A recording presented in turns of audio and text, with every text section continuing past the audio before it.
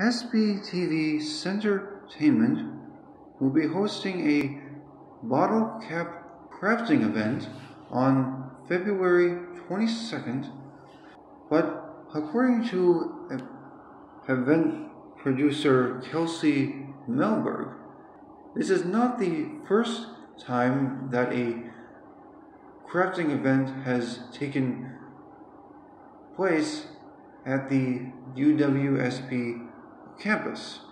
Well, we put on craft nights here. Like all of us event producers each put on one craft night a semester, so there should be a total of 6.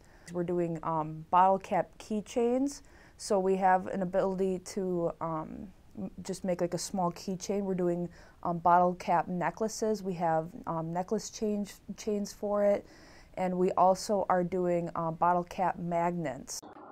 This event gives students the opportunity to have fun, make new friends, and create all sorts of interesting pieces of art. But I know in the past they've done mason jar lanterns, where you can paper mache the inside of a clear mason jar that you would use for canning, and put a candle in and make it almost like a candle holder, which I think that's a really cool idea. And you can make shapes out of that, like if you paper mache a heart and then you can have your candles shine through.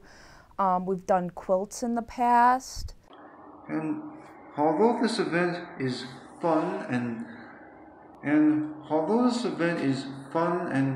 intriguing, it also provides a very meaningful message for students to embrace their creative side. It's a new fun thing, like if you've never done something like this before, like, oh, I've never done anything with bottle caps before, and that's kind of a neat idea. It's creative. It's just a way to, you know, to be more creative, to get in touch with your creative self, because I feel, you know, there's a lot of people that aren't in a field where they can be super creative, you know. If they're not in like an arts field, or if they're in like a very, you know, like if they're involved in STEM or something, you know, they don't get to come out as much. But it's for everybody. It's just, it's for any sort of, if anybody who wants to get in touch with their creative side.